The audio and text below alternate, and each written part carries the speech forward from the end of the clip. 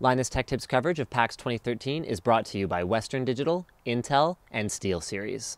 So we're here in the Intel booth at PAX 2013. There is a ton of stuff on display here.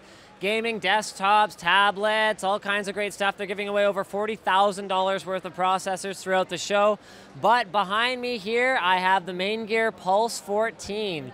This is a bit of a unique notebook because it takes what you would call a more traditional DIY approach, because obviously Maingear's roots are from sort of the custom desktop background that they started up with, and they've taken a lot of those principles and applied them to this notebook right here. So let's go through the general specs. It's got a quad-core 4702 processor, so that's about as good as you can get within a 35-watt TDP. It's got a GTX 760M, which from a pure performance standpoint, it should give you about double what you're going to get with a 660M, so it's a huge generational improvement. It still maintains a very slim overall form factor, doesn't compromise on I/O. So on the left-hand side here, you got your power in, you got your ventilation, HDMI, VGA. Aha, yes.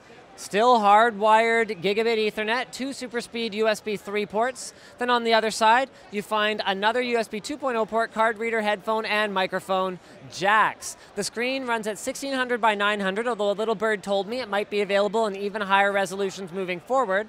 The keyboard is a chiclet type, unfortunately not backlit, but this is where things start to get really interesting. The pricing is extremely aggressive, starting at $1249, and check this out on the back. Unfortunately, the base model doesn't include the sexy paint job for the back of the notebook, so you can see that is a premium automotive finish. Maingear figures their own shop is better than most of the shops in the Jersey area, and it is dedicated to painting not only your PC, but also potentially the accessories that you acquire with it. So check this out. Here's a Logitech gaming mouse that has also had the same finish applied to it.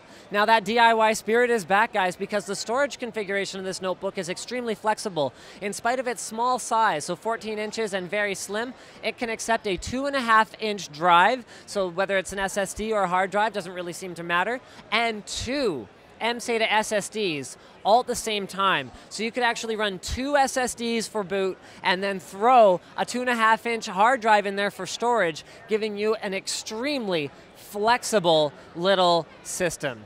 Guys, don't miss any of our PAX 2013 coverage. Remember, we're powered here at the show by Intel, Western Digital, and SteelSeries.